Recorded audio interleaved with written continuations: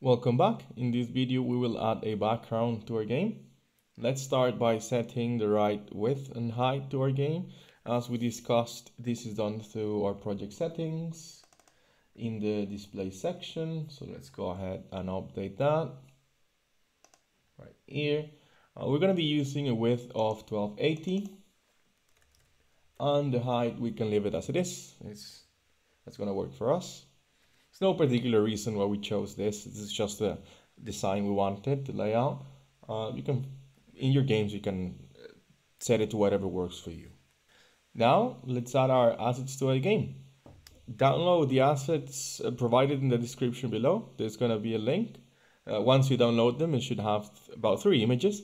Once you're done, let's go ahead and create a folder at the top of our project folder. And we're going to call this assets.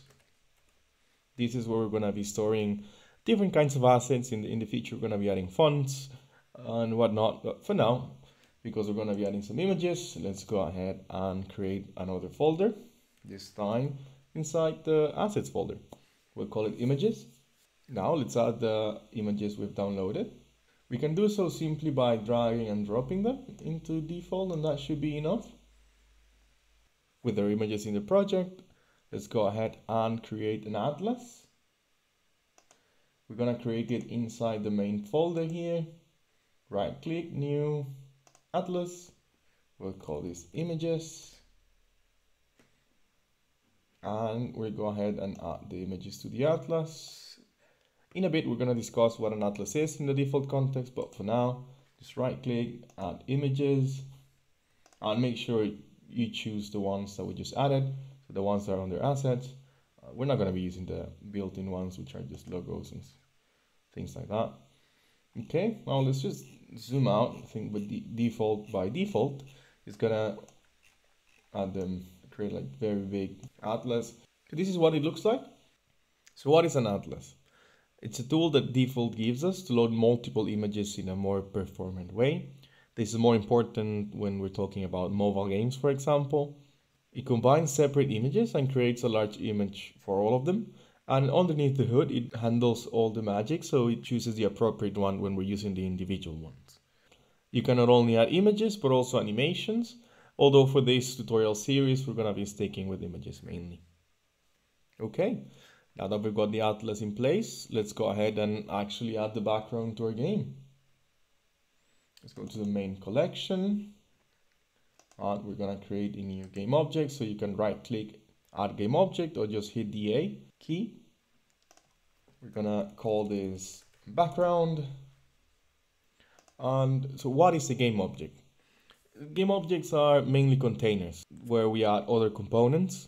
As we can see, a game object has a position, a rotation, and scale. We'll be mainly working with the position throughout the series. And in our case, we're going to be adding a sprite component to it. So let's go ahead and do that. If you hit A, this is the window you get to see. We're going to choose sprite. And with it, let's go ahead and choose the image. This might be a bit unexpected if you're not familiar with Defold.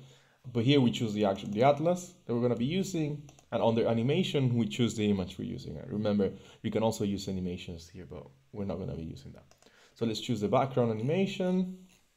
Let's zoom out a bit so we can actually see what's going on. There we go. So let's save this and let's run the project and let's see what it looks like. You can do that like through project, build, or just hit Ctrl B. Let's go ahead and click that and whoops, guess we're not done yet. So let's go back and actually fix this. The reason why this is happening is because in Defold, the pivot point for game objects is in the center. So what it's doing is the center is at position 0, 0, right? And 0, 0 in Defold is at the bottom left corner. So our screen is actually looking something like this. It's around this place. We only see a fourth of the background in the bottom left corner.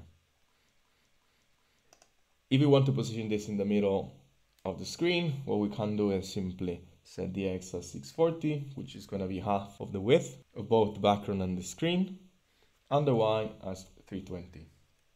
And to make sure that this is working, let's go ahead and run it again, Control B, and there we go. Now the background is covering the whole screen.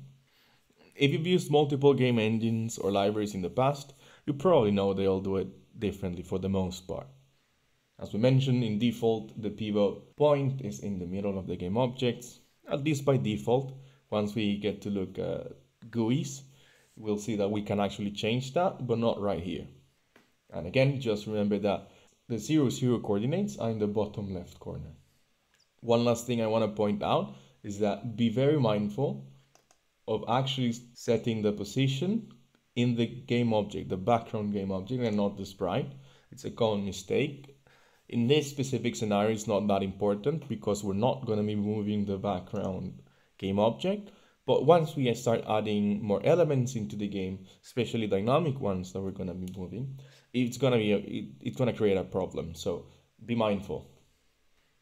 Okay, and that's it for this video. As always, we're going to leave links in the description below with further reading materials if you want to deepen your knowledge in some of the areas we've discussed. And see you in the next one.